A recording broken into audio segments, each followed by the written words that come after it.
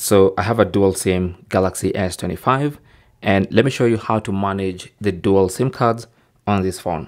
Okay, so if you go into settings, let me just go back to the main settings page.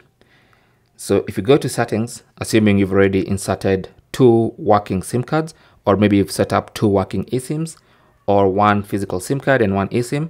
If you already have 2 SIM cards, this is the video that you'll be learning how to manage the dual SIM setup. So go to settings and then go to connections. Under connections, tap on SIM manager. Now here, personally, I have 2 eSIMs. Okay, like I said, you could have 2 physical SIM cards. You could have 1 physical and 1 eSIM. Doesn't really matter. What you need to understand is how the SIM cards have been labeled. So I have my eSIM 1 and my eSIM 2. So what you do, you come here to the preferred SIMs. So you can choose which SIM card you prefer to be making calls with. So you can tap on that. You can see mine is set to eSIM 1. You can change it to eSIM 2 if you want to, so that by default, any call you make is made by the SIM 2, by this particular SIM card. Or you can set to ask always. Now when you set it to ask always, it means anytime you're trying to make a call, so let's say you want to make a call to someone and you hit the call button, it's going to ask which SIM card you want to use to make that call. Okay, and you can choose at this point. So if you choose eSIM 1, for instance, it makes the call via eSIM 1. Okay, so that's how you do that. You can choose to ask always. If you don't want to keep pressing things, you can just choose one of these 2 SIM cards as the default.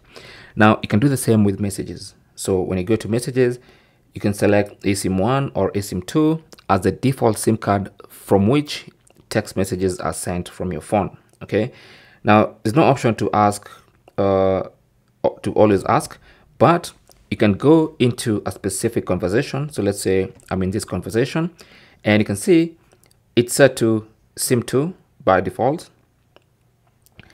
Now if I want to chat with this particular person using the other SIM card, all I have to do is tap on the SIM card icon here and then select the other SIM card. So for instance, I can select this one.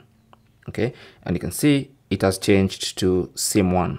Okay, so I can change it again to SIM 2, and whatever SIM card I choose, that's where outgoing conversations are going to be sent from. Okay, so that's for messages. Same goes for mobile data. You can choose to use eSIM 1 or eSIM 2 for your mobile data.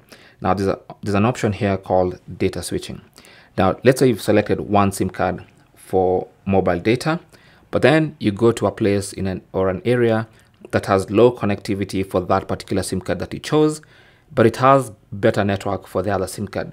So by enabling this, you're allowing your phone to determine which SIM card has better mobile data connectivity, and it's going to automatically switch to that one.